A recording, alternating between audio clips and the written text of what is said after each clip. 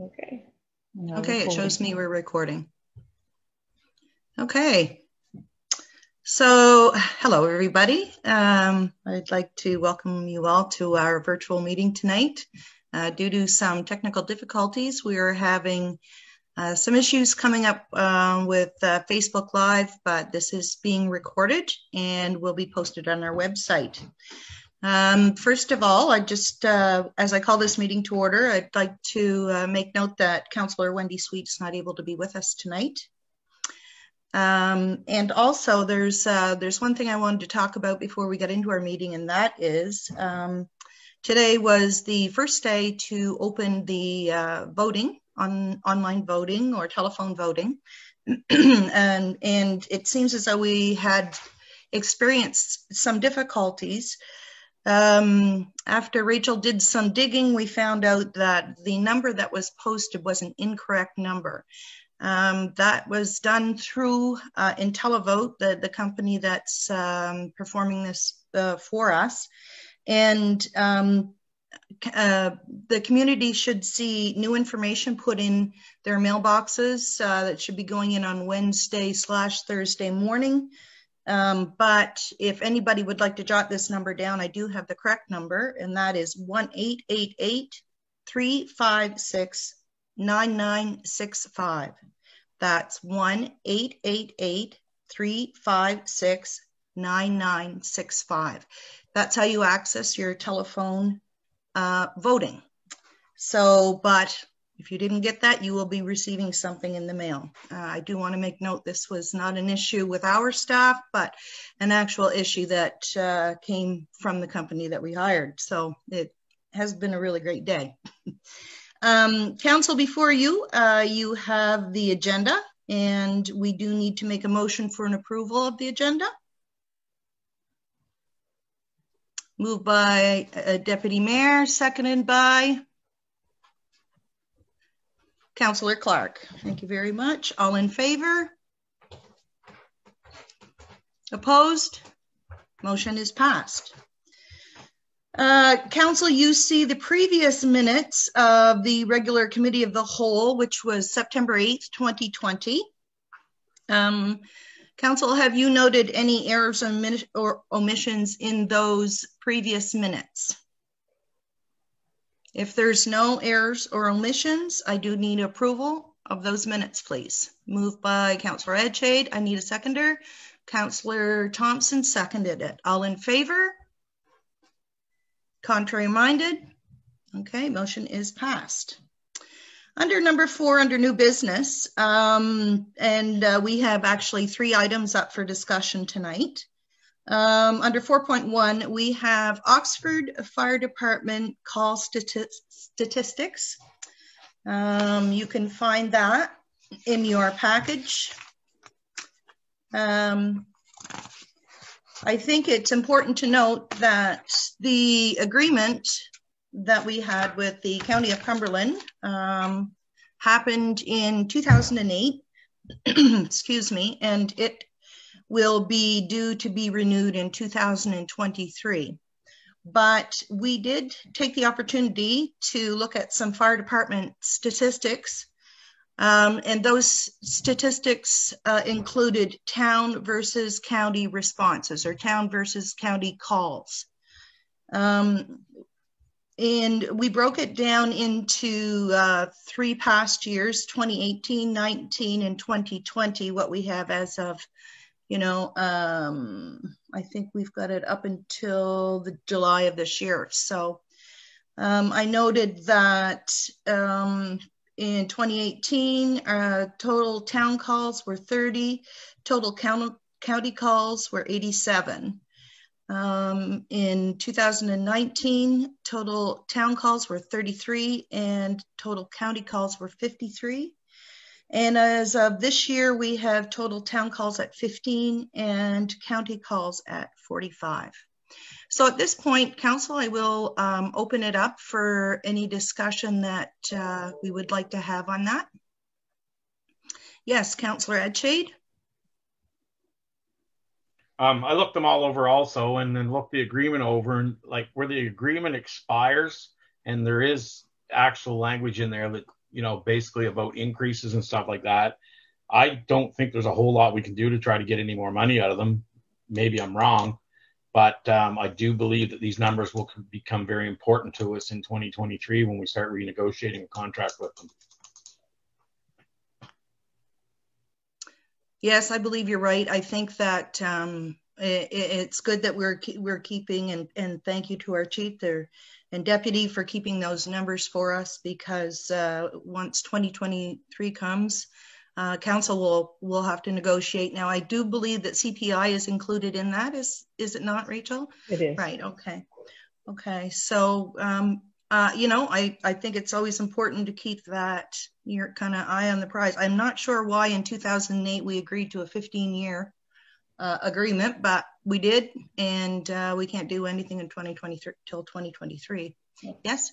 So I do know that there are other agreements in other jurisdictions that take into capital costs, and it tends to be a bit of a rolling average. We can't expect outside organizations to maintain our fire hall and all of our volunteers, but some of the rolling capital that we need to fight fires outside of our town boundaries becomes an issue. And so we'll kind of flag this when we look at the stats. It was 66% of the calls in 2018 in the county, but only 18% in 2019, and we're at about 33% now. From the entire fire budget that we have, the county funding gives us about 24% of our total fire funding. So it's not really skewed. I think it's okay at this point, and it's gone through CPI indexing over the course of the last almost 15 years. So certainly we'll keep that in mind as we go forward and negotiate. Okay, very good. Do any other councillors have some comments? Yes, Councillor Clark. Going forward, when you get into your next discussion, I would suggest that you run a rolling average, and that the percentages of calls be in the equation, even if you do it retroactively for the year before. So you may always be a year behind, but then at least you're a little closer to the mark than you are right now. Okay. Any other comments? Okay, so, in 2023, this will once again be revisited, and I won't be here.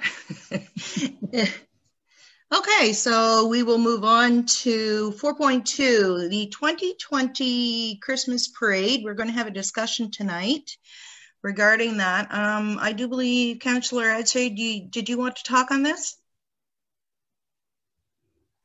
Sure. I brought it up to Rachel about the parade and stuff, and just wanted to find out what the other units were doing as far as the parade and stuff, and mainly just so that we could make an informed decision. I believe that if the other two units aren't having parades, then there's probably not going to be enough floats kicking around the county for us to even have a parade. If they are not having a parade, then I see a lot of people piling into our town to see our Christmas parade, which is something we probably don't want at this point, with this COVID going on and everything. So I don't know what everyone else's feelings are. I do think that moving forward, we need to develop a committee for the parade made up of community members instead of staff. I think it's a community event. It's not a staff event. And I think the community event could be made up with councillors and community members. So that's just my 2 cents worth. Anybody else? I can offer a comment. So the Economic Development Officer and I have had a couple of chats around what we might see as some holiday celebrations in a physical distancing way. And, last year we had the Bargain Bonanza. I think the past 2 years we've had the Bargain Bonanza. And it usually coincides with when the parade is. And so we thought that we might look at perhaps the first Saturday in December and still have that kind of kick off our season of celebration. And then perhaps from there, if we could encourage businesses and residents to really decorate their properties and encourage families to get out and stroll around our community and take in the sights. And property owners could submit really festive pictures of their decorations or things that are meaningful to them over the holiday season, that we might be able to focus on that. And it would promote certainly activity for people walking around, and some family time and some community kindness, and just getting more people out and about and enjoying some of those sites. So that's an idea that we've kind of played around with. And if council is really comfortable with that or has any other suggestions, we'll continue to work forward on doing something like that. Okay, thank you very much. Deputy Mayor? Just a suggestion, some of the monies we'll be saving from not having the parade. Maybe we could put in a prize package for the best decorated home. We talked about that, and we talked about the competition aspect and maybe some of the barriers that might be around that for decorating and costs and things like that. It wasn't about competition necessarily. It was about kindness and bringing out the best in our community. But we do have $1,000 in the budget for Christmas, and that was primarily to put together and make sure that our decorations were up to snuff, and just kind of putting a few extra things in place if we needed to. Okay, Councillor Etche? Yeah, actually what you just said, Rachel, I was going to mention that maybe we could put a little bit more money out this year to buy some more decorations to make the town look a little more Christmassier. But, you know, we do have something for prize packages if council wants to go that route. I know that Ruthie and I did discuss it, and we thought it might put up some barriers, but that's just our opinion. It doesn't have to be that way. Councillor? I have heard over the years while we were doing the parade that some people feel the competition aspect of the Christmas parade is not fair, because they feel that some people have more resources to spend money on Christmas parades and floats and stuff like that. And it's just like everything else. Those with the most money usually win. And I think that for this year especially, we should probably try to make our town look more like Christmas than have a competition on Christmas. Okay. That sounds good. So just for the record, the town of Oxford will still be doing our usual Christmas displays. Hopefully this year it will might be more so than in previous years. And we encourage the community to do whatever they can, but probably more so spread a little kindness and food delivered to my house. It's fine. All right. So anything else to talk about that? So I think it's fair to say we are not going to have a Christmas parade this year. Other communities in the region are typically not planning anything right now. Okay. Yes, Councillor? So Rachel, maybe you this week or over the next couple of weeks, I guess I'm sure you and Ruthie are going to do a splash about what we want to do and everything, but just make people know that we're not getting rid of Christmas, I guess. Yeah. And the parade, and it will be back next year. Yeah, so for sure. Provided we get rid of this pandemic. Yeah, we wanted to have this discussion with council first to make sure that we were all on the same page and didn't go forward with something that was out there. Councillor Colburn, did you have something you wanted to say? No? Not at the present time. Okay, great. All right. Under new business, 4.3, the Great Trail. We're going to have a discussion on that. In your packages, you'll see that we had a nice package delivered to us regarding the trail and some of the things that the committee sees that could be happening. I know Councillor Etche, that you're involved and have done a lot of volunteering in this, and I don't know if you have any added comments to this. Sure, I do. I always do. No. Well, I was contacted by Greg Nix last week about this project that they're looking at doing, about getting this trail up in shape and everything like that. I believe it's the Trans-Canada Trail association or something. They want to put like an area and unload the four-wheelers and like a staging area. They want to do it where it has the most economic impact for the community. Of course, everyone sees Irving, Tim Hortons, and the Parkview as the great economic activity in Oxford. Myself, I see it. I think the staging area, and I would fully support a staging area over in South Oxford, just because it would allow people to come through our town and maybe stop and support some of the businesses downtown while they're on their way over there to get a four-wheel or, unload their bikes or walking or whatever they're going to do. I think anyone that wants to go to those other businesses in town, the trail takes them right to it. So myself, if we were going to do anything and support this, I would recommend that we support a trailhead in South Oxford just to get the exposure through the town and everything like that. Councillor, wasn't that something that we discussed probably 10 years ago? And that's where the trailhead was going to be? That's what we probably, we discussed it, but these people or this group here has their own agendas. I think we need to steer them in the right direction a little bit.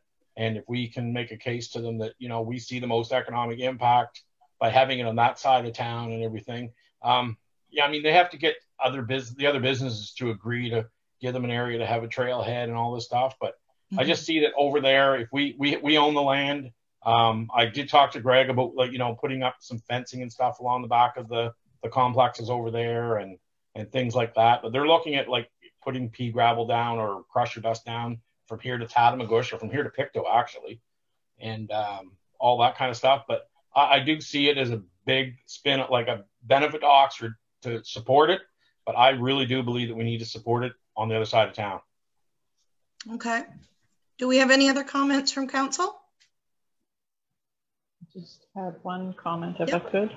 And so that goes to the idea that we had eventually when we get some funding to put a kiosk, an information kiosk over at that trailhead. That's where we were going to place that information. And so we can put information for residents, but we can also put information for travelers and people who are using the trail. So that would fit ultimately into the longer term plan, which would be really great. Yeah, and I'm thinking that we should make that be known to this Trail Association. But it's Cumberland Trails, I guess, that are spearheading it through Trans-Canada Trails. So I think we need to sit down with Greg and their organization and let them know how we feel about it and why we feel that way about it, and then what other things that we can do to support it. Would you like a letter drafted to start that process? I would, yeah. We'll draft that and for the mayor's signature and get that moving along. Okay, that sounds good. And I do know that when you look over in that area, we certainly have the ability to do that with the kiosk in that center location where the rail tracks used to be. But also on the other side of the road there, the town of Oxford does own that land, and what used to be an old garage at one time. There's nothing that we can physically do with that land, but I think we could use it for a parking area and access parking area, and that would be another way to be able to utilize it. And we would certainly have lots of parking there. So I believe that you're right. It is a perfect location in order to do that.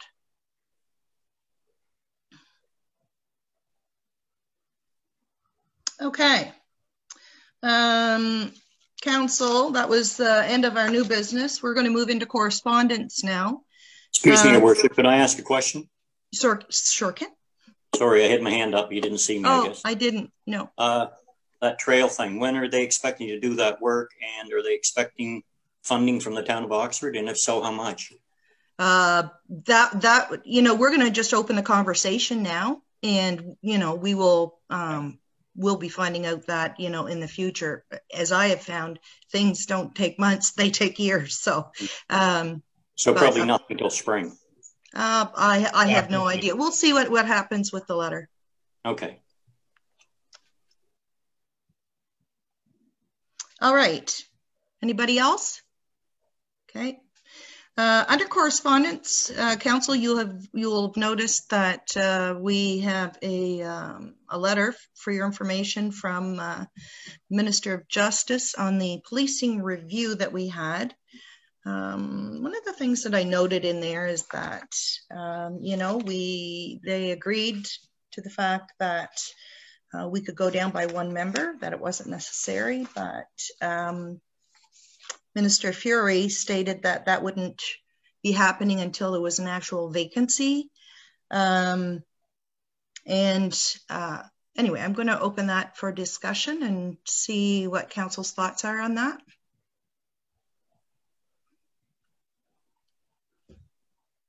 No thoughts? Okay. So that is for your info. Oh, sorry, Councilor Deputy Mayor. Sorry, I'm missing everybody's hand tonight. I was a little late. We put a lot of time and effort into this process and whatnot, and there's no indication from Minister Fury at the start that there would be any type of delay.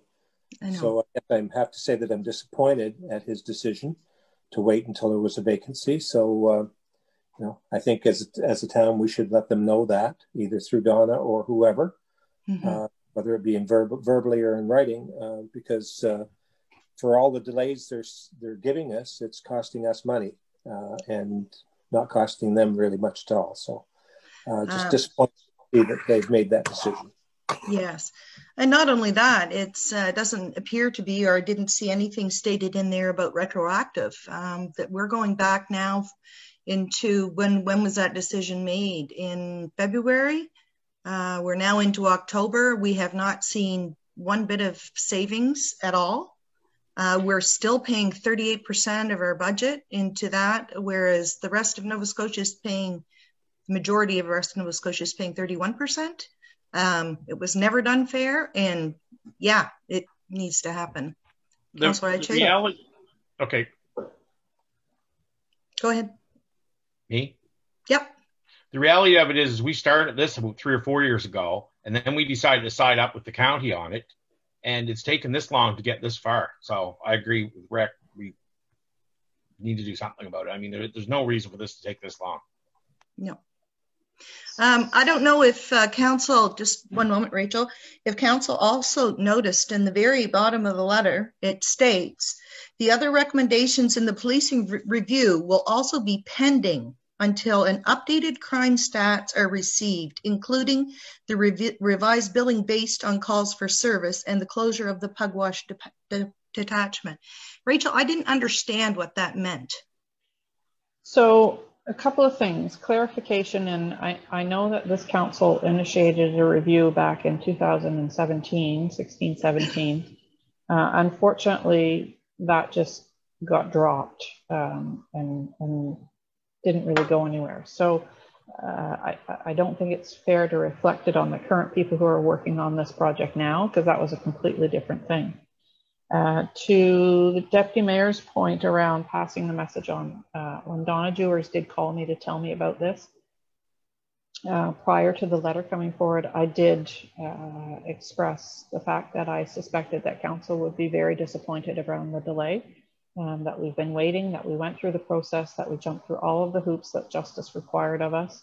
And now we're being told that we have to have at least 1 or 2 more years of stats to make it current. So I did already express that, but we can certainly formalize it in a letter back to the minister. And I indicated to her that once we had a formal letter from the minister, that the council, my council, would probably want to formalize a response in a letter. And so we can draft that, and I can pass it around to council to make sure that it is reflective of the opinions before it gets sent out, for sure.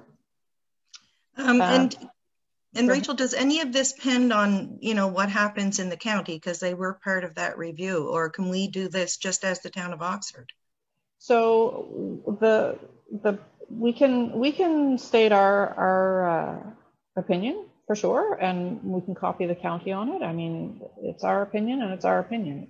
That doesn't change anything.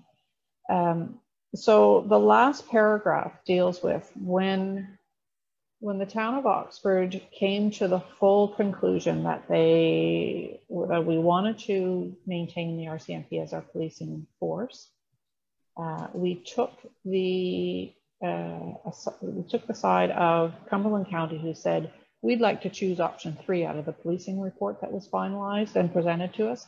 And option 3 included reprofiling 1 regular member to a public service employee and taking away 2 other members and closing the Pugwash station and moving the resources to Oxford.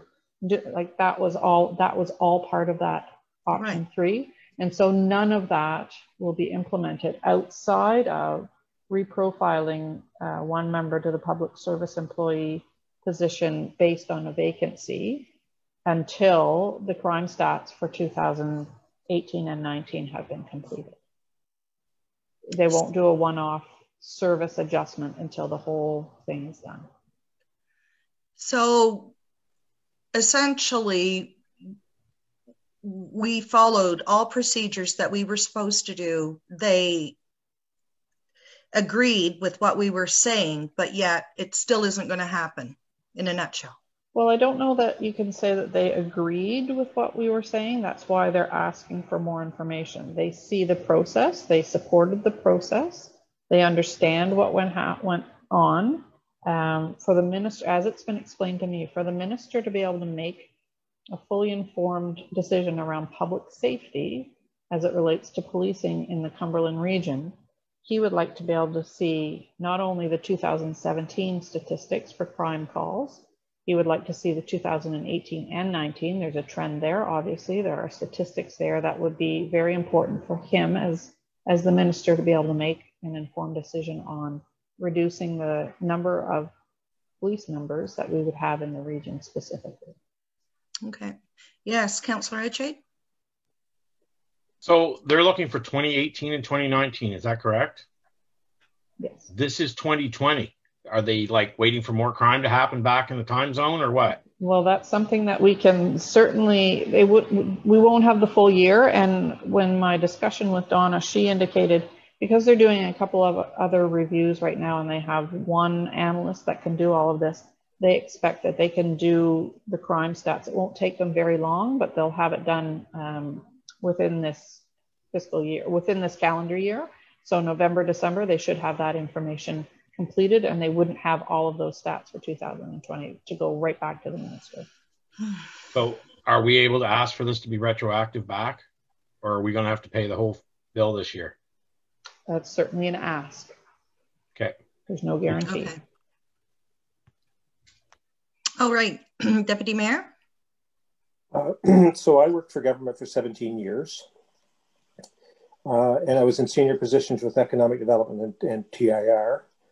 Ministers don't make decisions on their own normally. Decisions are made based on staff input and recommendations and briefing notes. So staff can move this up to the minister for a decision. The only thing that I can see that could be interrupting the whole process is if they're getting feedback from the other side about not wanting to do it and any connections that might be there with Minister Fury. So again, I state my point. I'm very disappointed. This was a well thought out and well run process. We did it in conjunction with the county, and I really think that staff have to push the minister to make a decision on this. So that's my final word. I'll just go on mute. Thank you. Okay, thank you, Deputy Mayor. Anybody else have anything they want to say on the policing review? Okay, we're going to move on to more correspondence that we received during or about the Cumberland Public Libraries. There's been a few bylaw changes there. There will be, and for us, it doesn't really change so much because we have always had 1 rep from our council that sat on that. But they will keep that in place. Also that there'll be 2 now coming from the province. So our new mayor will need to know that a councillor has to be appointed to the library board. Did anybody have anything that they wanted to talk about with the library board? Okay, very good. So that was for your information. So before we end our meeting tonight, both Rachel and I had the opportunity last Wednesday to be on a Nova Scotia Federation of Municipalities call.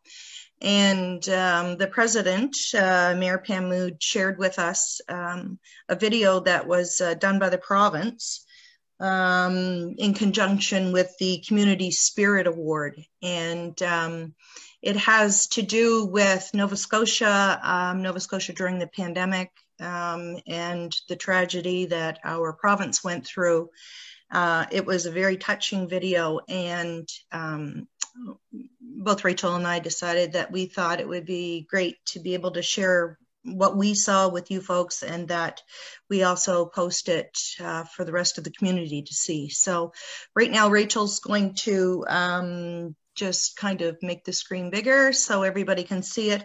And after the video is over, I will be calling for adjournment. I'm going to try to share the screen.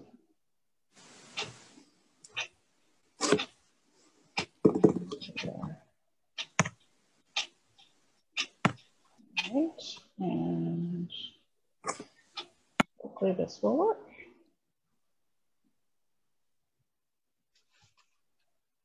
And if everybody would just mute themselves.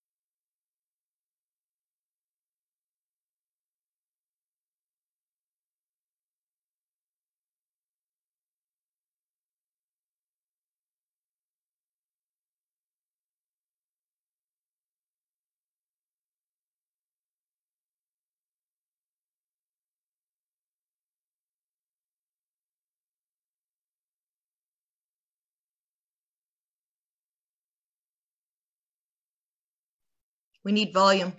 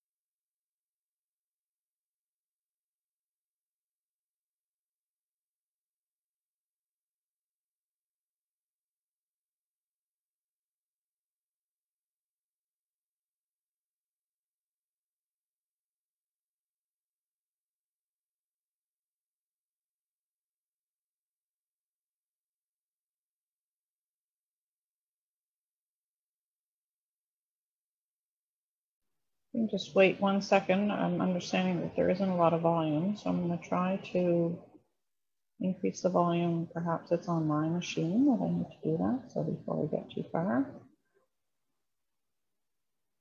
we'll try that. Ah.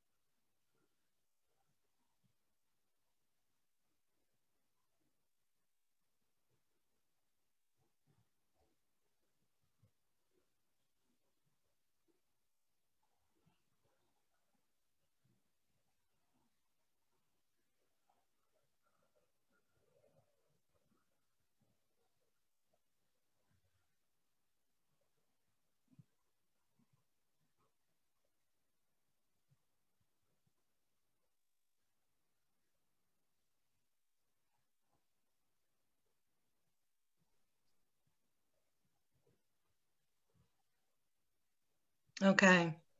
Can you make it full screen again, or us full screen again?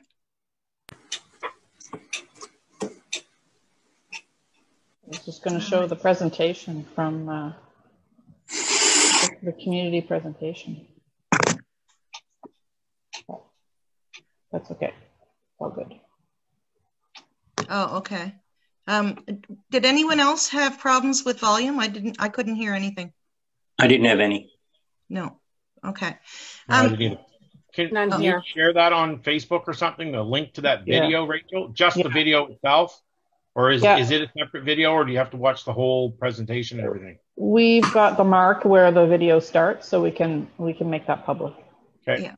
Okay, because I'm kind of thinking if I couldn't hear it, then what we recorded wouldn't be heard either. So I don't know. So Excuse me, Your Worship. I'm sorry to interrupt, but before we adjourn, I have a couple of questions I'd like to ask. Sure. If I could. Rachel, who's supposed to clean the grease out of the fryers at the arena? Do you know? I have no idea. The fryers are still full of grease from last winter. Whoever used them last needs to be cleaned out. We didn't do a full clean out because nobody was in the arena. We had to send people home. Yeah, but somebody should be able to take the fat out of the fryers. Good Lord, it's been there since last winter. Whoever responsibility it is, I don't know. Anyway, and the other question is, I can't find it in my notes. I know I got it here somewhere. What did we decide on the tape at the arena? Did we decide to postpone that for another year? No, it should be done. So it should be all done. Should be all done now? Well, the guy who was doing it was coming from New Brunswick, so he was having challenges coming across when the COVID restrictions were in, but I believe that he came in, and I'll double check, but I thought we had issued a check. So. Okay, thank you. I thought that, but then I didn't think it was done. Well, we had paid in advance for some of his materials because they were special orders. So I said, we'll go ahead and get the job done because we'd already partly paid for it. Okay. All right. Okay. You're welcome. All right. I do need a motion for adjournment, please. Move to adjourn. Okay. Thank you. All in favor? Okay. See you in 2 weeks' time.